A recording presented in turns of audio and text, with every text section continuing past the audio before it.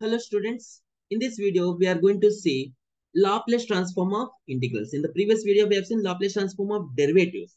Here we shall see the Laplace transform of integrals. In the previous videos I have explained the four things. Laplace transform of multiplied by t is derivative, divided by t is integration. Here Laplace transform of derivative is multiplied by s, integral is divided by s. You have to remember these four things. It will be very easy for you. And here if L of f of t is equal to f bar of s, then Laplace transform of integrals. What is the integral limits important here? Integral 0 to t f of t dt is nothing but just divide by s. So whatever we got f bar of s, which is the Laplace transform of f of t, just divide by s. Nothing to do anything. The derivative or integral, nothing to do. Just we write whatever we got f bar of s, just we write divide by s. Okay, that's it. So divide by s. So if it is a single integral, divide by s. Double integral, divide by s square. So the proof is not required. So if we see the double integral form is not there actually. Suppose if we get a double integral here, so we get so here I'll write Laplace transform of double integral, that is 0 to t. Both limits are same. Integral 0 to t, 0 to t, f of t, dt is nothing but once if you know the Laplace transform of f of t, that double integral is nothing but f bar of s by s square, double integral. If it is nth integral, so n times integral s power n divided by s power n. Okay. So here let us see the problem. Okay, first problem, let us see this one. So find the Laplace transform of integral 0 to t. Here always we get integral 0 to t and f of t dt. What is f of t here in this case? E power minus 2t t cube. E power minus 2t. So we take whatever here in this dt, integral dt, middle of integral and dt. That is, we take it as f of, that is e power minus 2t t cube. So dt should not be included here. We take only e power minus 2t d cube only. Okay. First of all, we shall find the Laplace transform of f of t. So that will be f bar of s. Just divide by s is the solution. So we are need to find f bar of s. Here, to find the Laplace transform of e power minus 2t into t cube multiplied by exponential form, always we apply which theorem?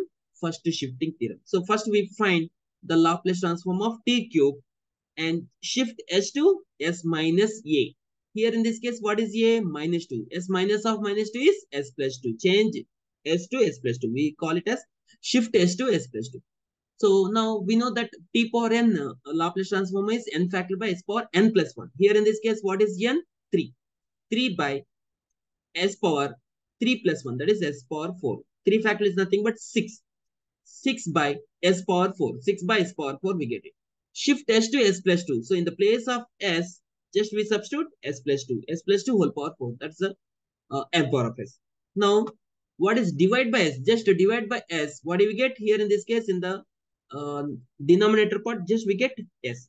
That is the Laplace transform of integral is 6 by s into s plus 2 whole power 4. So actually we got 6 by s plus 2 whole power 4 only. Extra in the denominator we add s, just because of the integral. Okay. And next here, let us see the next problem. Laplace transform of integral dt. So here between which whatever we got e power t sin t, we take it as f of t. E power t sin t. Whatever between which we take it as f of t, e power t sin t. Now, how to find the Laplace transform of e power t sin t? Whenever we have function is multiplied by exponential, we take the remaining part Laplace transform. What is sin t? Laplace transform. Sin t Laplace transform is 1 by s square plus 1. This is direct formula. And shift s to s minus a. Here in this case, a is nothing but 1 t for 1 t. So shift s to s minus 1.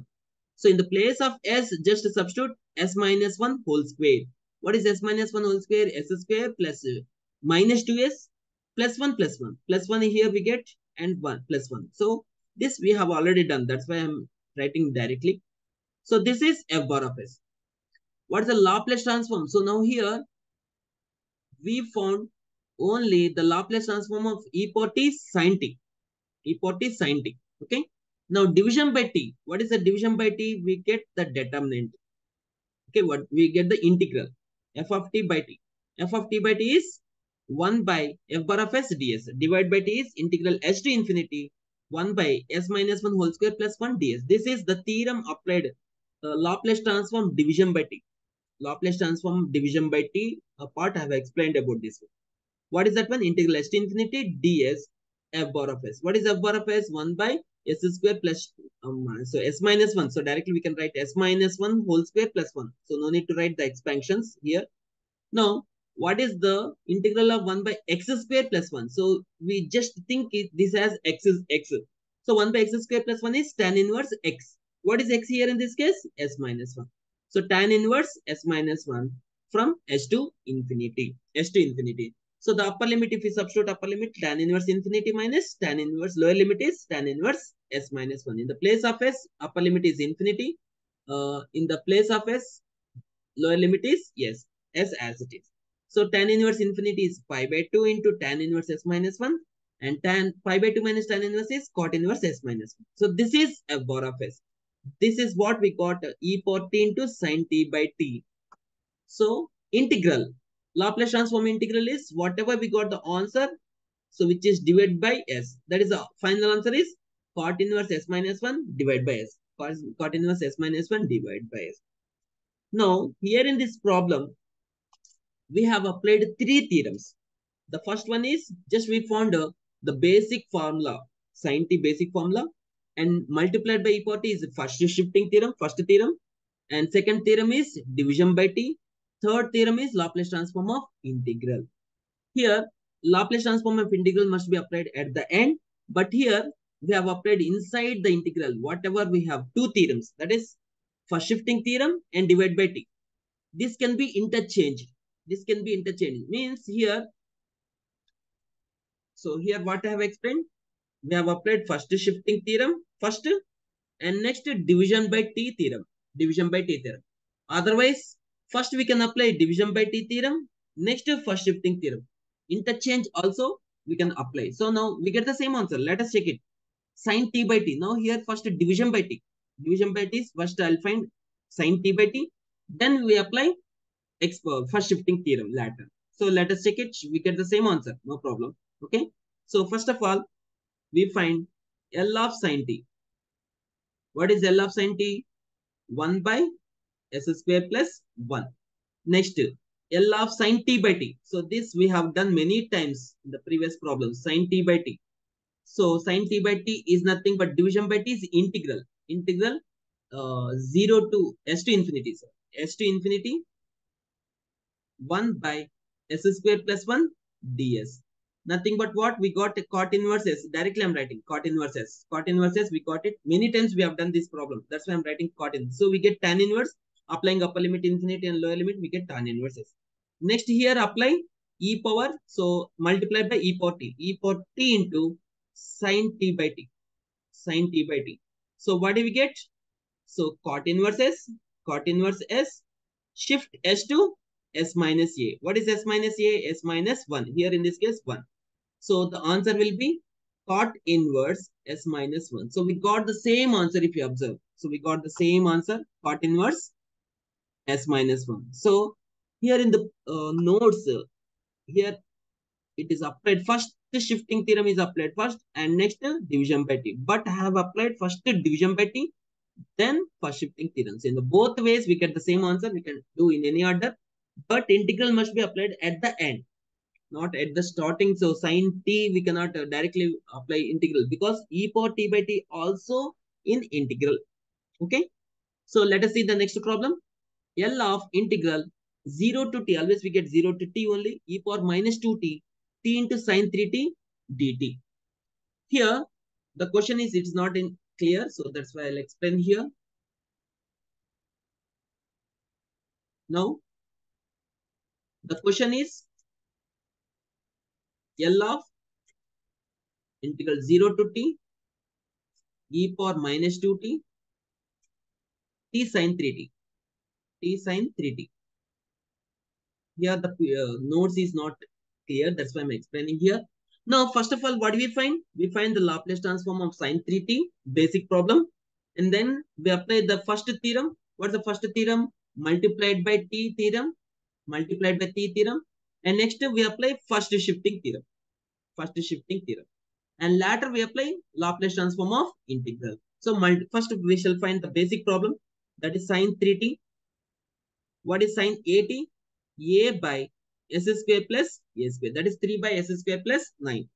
Next, multiplied by t. Sine 3t. What is multiplied by t?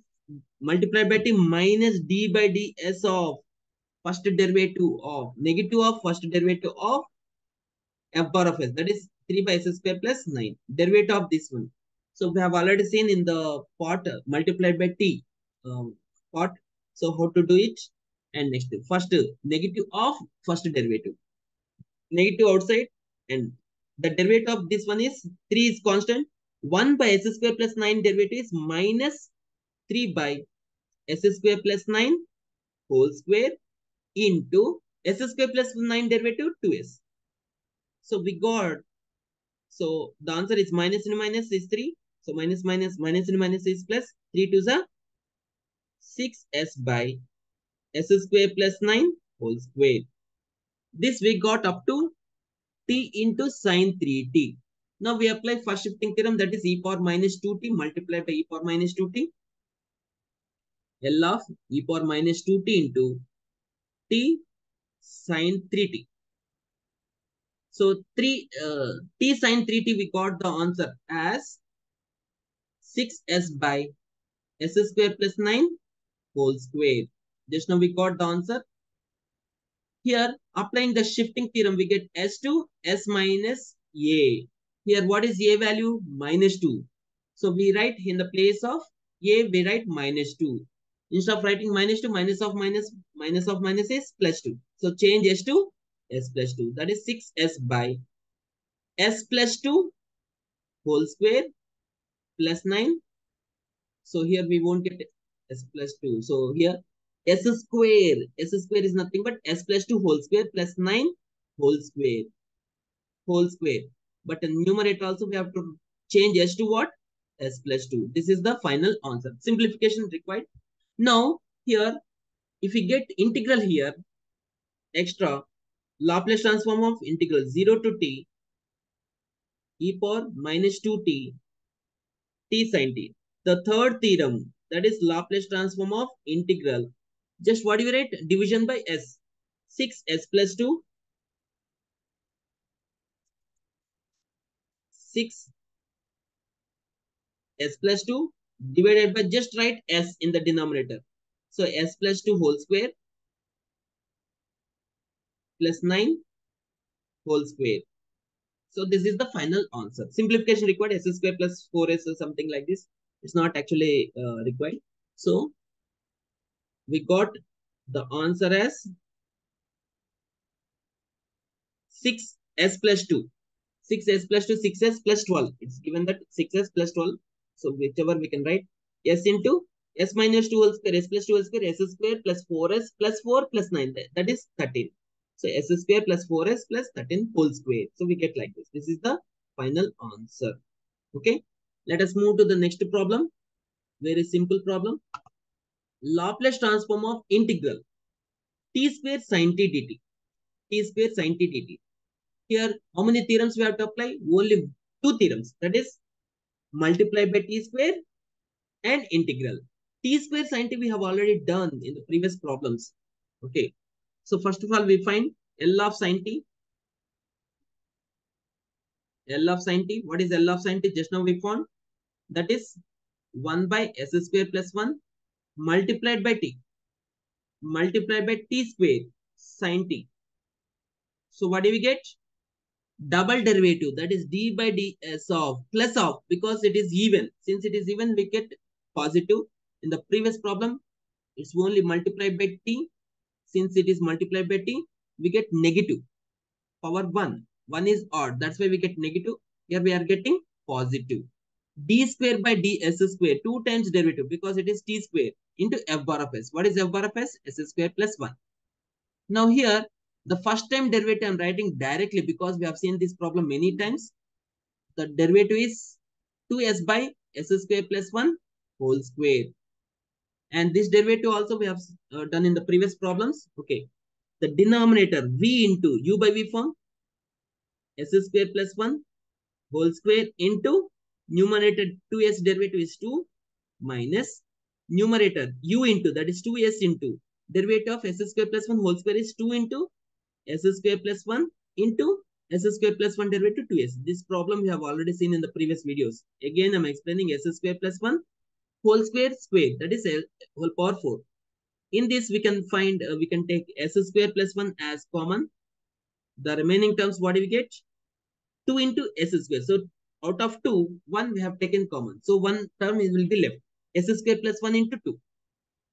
S square plus 1 into 2. Minus, here already we have taken s square plus 1 as common. So the remaining thing is 2 into 2 into 2. That is 8. S into s is s square. S square. So division by s plus 1, s square plus 1 whole power 4. Here the cancellation s square plus 1, one time cancelled. So we get s square. So s square plus 1 into 2. So what do we get? S square plus 1, that is 2s square. 2s square plus 2 minus 8s square by s square plus 1 whole cube. Using the simplification, we get minus 6s square. So 2s minus 8s square. 2s square minus 8s square is minus 6s square plus 2 by s square plus 1 whole cube. Now we got t square into sine t only. T square into sine t, the value is after the double derivative here, we got 8s square actually. S square plus 1 whole cube. This something wrong actually. Minus 2s square.